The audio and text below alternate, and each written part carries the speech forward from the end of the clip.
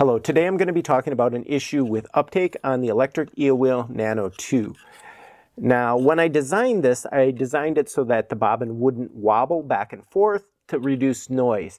Now, when I did that, it turns out there's a small variance in manufacturing where these maidens, or the arms that hold the flyer in place, can flex in or out just by a millimeter or two. And that seems to be causing some uptake issues for some people. So what I did was, I didn't have any that reproduced the problem. I looked through several of them and none of them, I mean, they all spun really well. So I didn't have, I think the issue is pretty rare, but what I did was I modified one of the cases so that the arm bends in quite a lot. So hopefully you can see in the video where this arm or maiden is sort of bent in quite a lot. And you can see that when I'm trying to put on the flyer, like, I mean, it's like way bent in and you have to flex it out a lot to get the flyer in place. And it's actually so extreme in this example that the flyer keeps kind of popping out when it's just sitting there. So this obviously won't spin. What all that clamping pressure does is it makes it quite difficult for the bobbin to spin. Now, this is an unmodified one, and you can see that when I take this one out, there is a little bit, this is the worst one I could find after searching through about 10 of them, and there's a little bit, fraction, maybe a millimeter or so of where I have to bend the arm out to get that bearing in. But this one spins perfectly fine. The bobbin, while it doesn't spin freely, when you apply tension, with the tension band, it slows down the yarn and creates an uptake. Now, if you have one that has a little further bent in arm, then I'm going to show you some techniques for bending these arms out. This case is made out of ABS plastic. And ABS plastic has what's called a glass transition point, and that's basically where the plastic starts to get pliable and it will hold its new position. So it gets flexible and you can bend it a little bit and then it will hold its position. And that's how I modified it, this one, so that this arm is bent inwards and it's holding that position, you know, it'll hold that position indefinitely. So what we need to do is we need to heat up this case and bend it out as one of the solutions. The other solution, and I'll go over this one first, is you could actually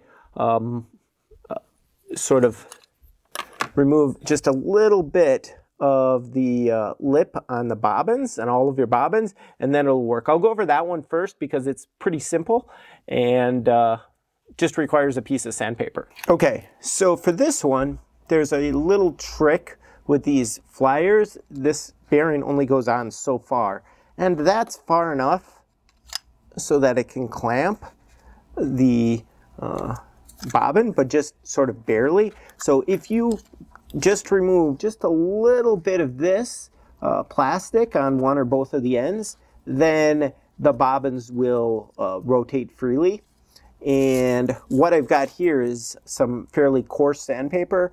It's 80 grit, but you could do it with finer paper, probably 100 grit, 150 grit, probably work fine. But basically all I do is I try to put it nice and flat on this sandpaper, and then I just go back and forth a few times, a little more, tried my best to keep it flat, and that's, where are we in the video? So that's taken off significantly more than we need to. So this is the side I was sanding, and you can see that it's not perfectly even, but that doesn't matter too much in this case.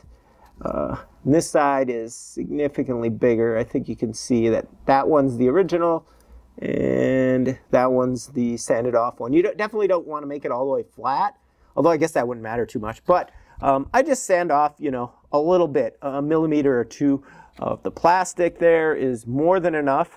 But there is a trick to this one. So when you're sanding, if I put it on the flyer right now, it doesn't spin well at all. And the reason for that is the sanding has sort of pushed in some plastic into this hole. So then what I do is I take a little knife and I just kind of go around this hole a little bit, and that's really all you need to do. I'm actually going to do the other side just because sometimes there's a little residual plastic there as well, especially when you're handling them, but there. And now this one should spin freely on the flyer, and it does. So then if you install it, and what I do is, this is the end that I've sanded, and I will put that towards this end, and I can see that now when I put it in here, the bobbin has this little bit, about 1 millimeter of wiggle back and forth, and that's going to let it spin a lot more freely. Let's see if we can get it. So that's spinning much more freely than it did before. So if you really want to go low tension, that kind of fix is one of the options. So now here we're back to the more extreme case where I've really modified it, and while you could do the version I just showed, it's not going to be ideal because just getting this flyer in means bending this plastic arm out a lot, and it's kind of a pain. So in this kind of a case, what you're going to want to do is you want to bend this maiden or portion that holds the flyer. You want to bend that outwards, and there's several ways to do that. This is a heat gun, and this does an excellent job. In fact, it's almost too good. You got to be a little careful not to melt it so much that it becomes really wobbly and it kind of gets distorted. You want to do it from a distance and then sort of bend the arm. So I'll show how this one works because it's the quickest and sort of easiest. But I've got it, whoops. So what I'm going to do is I'm just going to turn it on. I've got it set to a pretty high temperature for this gun, just so that it goes quick. You could definitely experiment, but the best place to heat it up is sort of in the back because that's where most of the plastic is. But with this heat gun, you can do it really from either side, but I'll sort of show you how it works from over here. So basically, I'm just heating this up, and what's going to happen is the plastic is going to get pliable. And I'm probably going to go to a little bit higher temperature than I need to go. But really what you want to do is you want to hit from a couple of different angles to get it all nice and sort of equally heated up. And now at this point, it's quite pliable, and I can easily bend it way more than I need to. So when you're doing this, you probably want to have the flyer on here, and, along with this bearing, and this will help you sort of keep everything aligned well, and then you sort of will let it dry or cool off, and as it cools off, it will sort of hold its new shape. So I've probably got this one out a little bit too far. Let's see. Yeah, it looks like it's already solidified enough that I'm going to have to heat it up a little more.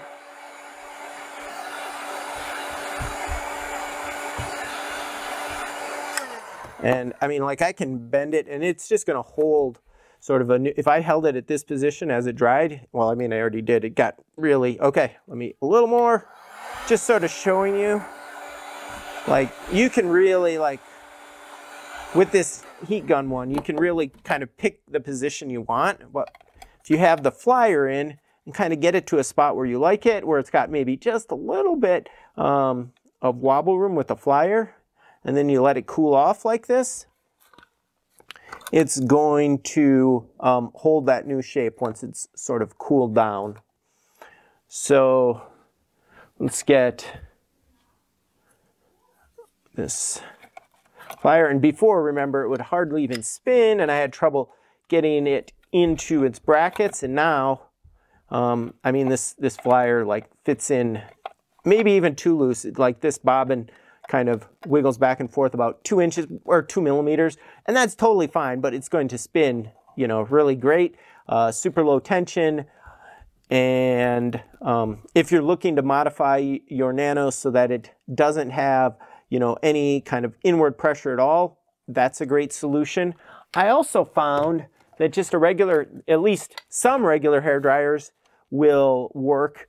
Now, what I found with a regular hair dryer is it took a lot longer. So I'll just sort of demonstrate. So on this hair dryer, I'm setting it to the hottest temperature and the highest airflow. I found that creates the most heat, and it does definitely work.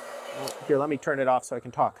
But you do that and you just sort of heat up both of these. And the nice thing with this hair dryer is that you can't overheat it. With a hot air gun, I can actually overheat it and start deforming things if I hold the temperature too high and they're too long. But with this, at least the temperature of this hair dryer, that wasn't a concern. I had to sort of heat it up for about 1 to 2 minutes, making sure I got, you know, all the areas nice and warm. And then it wasn't super flexible, but it definitely would hold its new shape that I bent it to. So let me just sort of demonstrate what I'll do.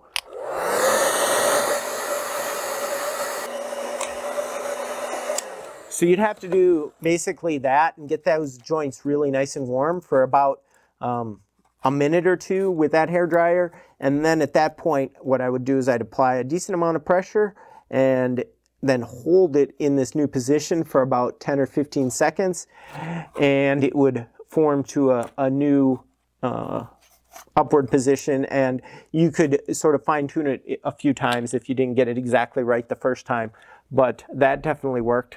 Now the last one I'm going to show you is how you can use boiling water to accomplish the same thing. I figure most people would have a hair dryer, but probably not everyone, or maybe your hair dryer doesn't go hot enough and you don't want to get a hot air gun. The problem with boiling water is that you've got this circuit board here and a motor here, so I would suggest taking those off before doing this, and it's pretty easy. You can just pull this dial off, or if your fingers aren't strong enough, you can pry it off with a screwdriver. Then there's just two screws holding the circuit board in place, so I'm going to take those out here.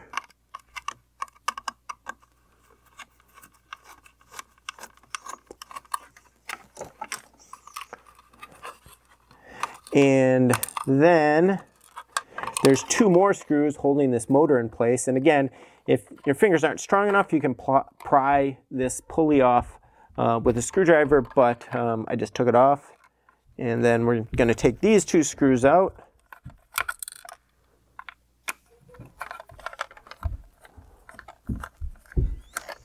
There we go. And at this point, the only things left on here are things that they don't matter if they get wet. The tension band doesn't matter if it gets wet. Magnets don't care. The plastic definitely doesn't care. So then what I would do, so I'd get a bowl like this, and you can heat up some hot water however you want. I've got, let's show you what I've got. I've got like this pitcher, and I just turn it on, and it takes about a minute to heat up, so I'll come back when it's boiling. So once you've got the water boiling like this, what you want to do is you might want to pour a little water in first, heat it up, and then dispose of it, because you want to get, if you're using boiling water, it boils around 100 degrees Celsius, and you really want to get it a little hotter than that, but this is like an easy and clean substance to use. Now I'm just going to let it sit and for a little while. If you use something with a higher boiling point, like I think olive oil boils at 180 degrees, that's Celsius, that's too hot. You'd probably want to let that cool to like 110 degrees or something, and you'd end up with a big mess. I wouldn't really recommend that. You definitely want to watch the temperature pretty closely, but with water, it just kind of works, at least at my altitude. So I'm at about 700 feet above sea level. The higher you go, it's going to boil at lower and lower temperatures. So at certain altitudes, I'm pretty sure this won't work, but I don't know where that would be. But I just take it out of the water, and you're going to want to have a cloth because it's pretty hot, obviously. It's just in boiling water. And then you can just sort of, you got to use a little pressure because it's on the low end of that glass transition point, but you can, so I'm bending it in because I just sort of want to demonstrate that. Now I can see that it's bent in a lot further than I would like here. So like it's going to hold this position. Whoops, got it backwards. It's going to hold, So it's going to hold this position where it's in a little, it's got a moderate amount of clamping, but if this water might be getting a little cool now, but let's try it one more. Whoops, that's the wrong side. It's a little more hot water in there, and we're going to bend it back out and see if we can get it to hold a good shape. So we just pull it out and sort of, now I'm flexing it outward this time.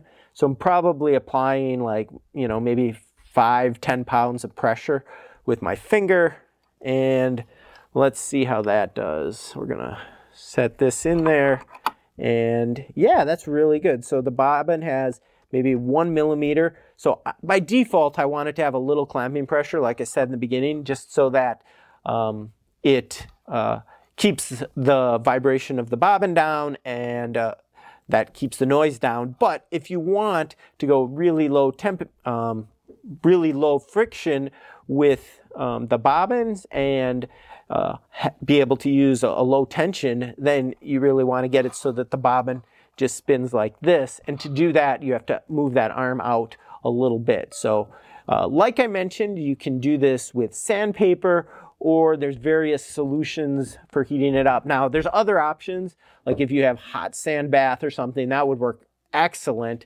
But I don't have one of those. I don't think many people, and if you do have one, you probably understand how to set the temperature. But what I found works well, probably the easiest, is if you have a hot air gun.